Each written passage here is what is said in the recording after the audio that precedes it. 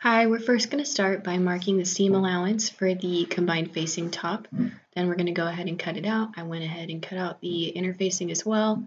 I fused the interfacing while I sewed the darts for the back and front. Pressed the darts and I went ahead and sewed side seams. Then I hemmed the facing and I attached the facing to the neck. Then after I'd worked on the armholes and pressed it, I put it on my stuffed animal so you could kind of see it 3D because I can't really seem to get a good picture of it flat, but here it is. And the back side as well. Now on to the low waist skirt. First thing I did was mark all the seam allowances and cut them. As you can see,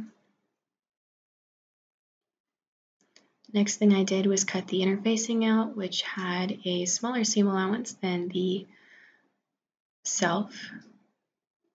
So the side seams up of both.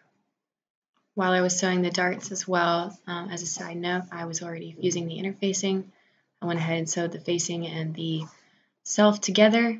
Then I top stitched the facing to the seam allowance and I finished it up with the hem stitch. And here's the front and back.